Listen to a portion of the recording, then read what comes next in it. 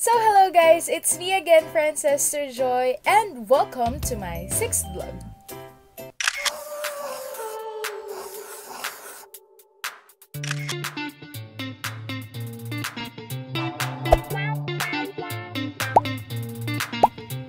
Hello everything! Here's another food vlog with me, Francestor Joy, and today guys, we're gonna make some potato cheese cubes. So if you really want this video, don't forget to give a thumbs up and keep on watching. Kuha lang kayo guys ng isang patatas. So meron ako ditong 1 medium size ng potato.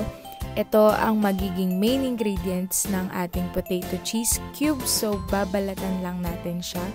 And maganda na rin kayo dahil papakuluan natin to maya-maya lang ng konti. And of course guys, kung bago ka sa channel ko, do not forget to hit the subscribe button and click the notification bell para masundan mo ang aming bawat upload.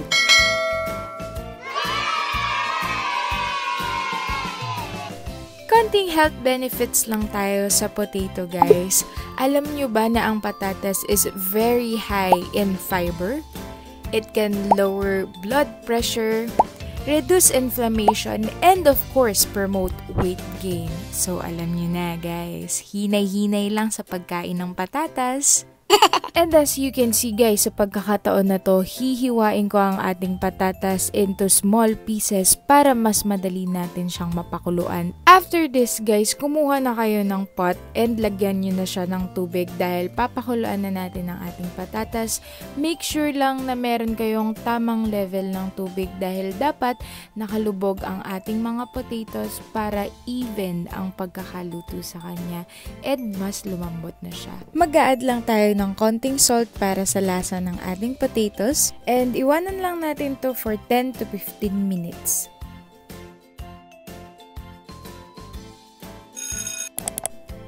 At kung malambot na yung patatas nyo guys, pwede nyo na siyang ilagay sa isang bowl.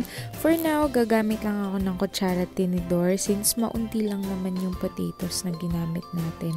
Pero kung meron kayong food processor or blender, pwede nyo gamitin yun para mas dumali ang buhay nyo. Please make sure guys na mamash na siya ng maayos kasi ayaw naman natin na merong buo-buo dun sa mashed potatoes natin kapag minold na natin siya. So, ayun. As you can see, ready na to para maglagay ako ng konting toppings. So guys, meron ako ditong bell pepper. So mag-slice lang ako ng konting bell pepper para sa additional flavor ng ating mashed potato cubes. Pwede din kayong mag-add ng onion powder or garlic powder. Depende kung anong saswak dun sa panlasa nyo. Please make sure lang guys na kapag nag-add kayo ng kahit anong topping is mas maliliit yung slices na gagawin nyo.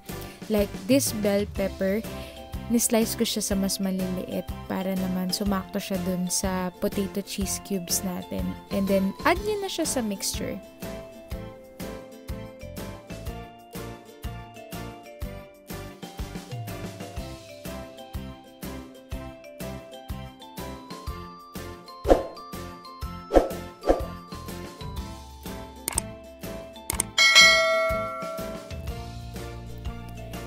And syempre guys, huwag niyong kalimutang magdagdag ng salt and pepper sa mixture para mas maging malasa pa to. Set aside niyo lang yung mixture natin guys at maya-maya pag lumamig na to, pwede na natin siyang i-mold into cubes.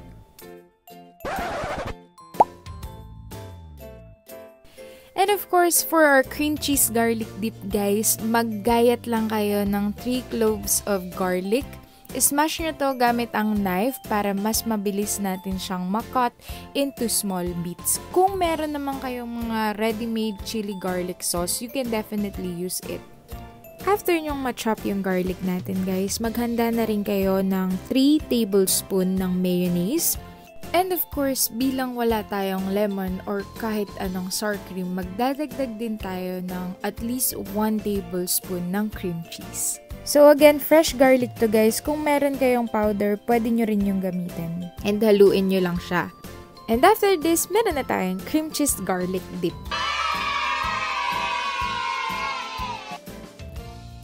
I-ready nyo na rin ang gagamitin yung cheese. So hihiwain natin to into cubes. make sure na sasakto siya dun sa mashed potato natin. So, tansyahin nyo lang guys, hindi natin kailangan ng malaking cubes ng cheese since ipapalaman natin siya sa ating mashed potato. So, meron ako ditong scooper. So, gumamit ako ng ice cream scooper para naman pantay yung pagkuha ko ng mashed potato. So, again guys, ilalagay nyo lang siya sa palm nyo. Press nyo yung potato and ipalaman nyo yung cheese. And then, ihulman nyo siya into cubes para mas madaling iluto. So, if-flip-flip nyo lang siya mamaya habang pinafry nyo siya. If ever man guys na hindi nyo ito ma-mold into cubes or perfect cubes, that's okay. Kasi huwag kayong matakot maya-maya lang ng konti. Kapag nilagyan natin siya ng breadings, mamomold pa natin siya ng maayos. So, kailangan lang nating i-sealed yung cheese dito sa ating mashed potato mixture para hindi siya mag-melt agad pag nilagay na natin siya sa frying pan.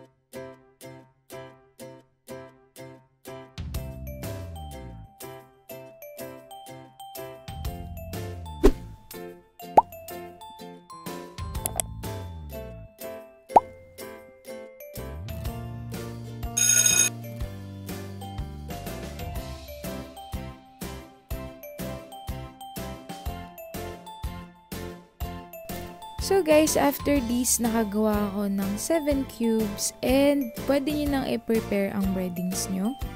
And for the breadings guys, maghanda lang kayo ng 1 whole egg and then ng ating breadcrumbs. So, ilalagay na natin yung breadings natin sa ating mismong potato cheese cubes. So, katulad lang ng mga ginagawa ko sa mga nakaraang video, dino-double dip ko siya. So, egg wash and then breadcrumbs and then ilalagay ko ulit siya sa egg wash. Tapos breadcrumbs ulit para mas makapal ang ating breadings. Pagkatapos nito, pwede na kayo maghanda ng ating frying pan at magpainit na rin kayo ng oil. Please make sure na enough na yung init ng ating oil bago nyo ilagay ang ating potato cheese cubes. And para sa mga kids na nanonood, please make sure na magpatulong kayo sa mas nakakatanda sa inyo para makaiwas tayo sa disgrasya.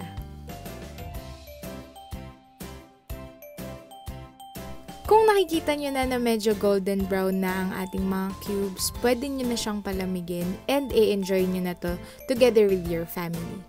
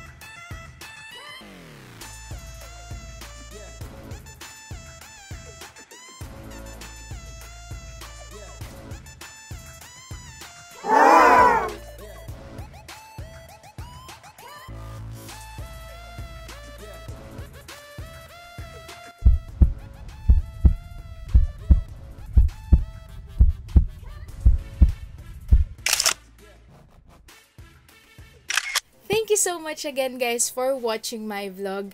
And kung bago ka sa channel ko, do not forget to give a thumbs up, share this video, hit subscribe, and click the notification bell para lagi kang updated sa aming mga bagong vlog.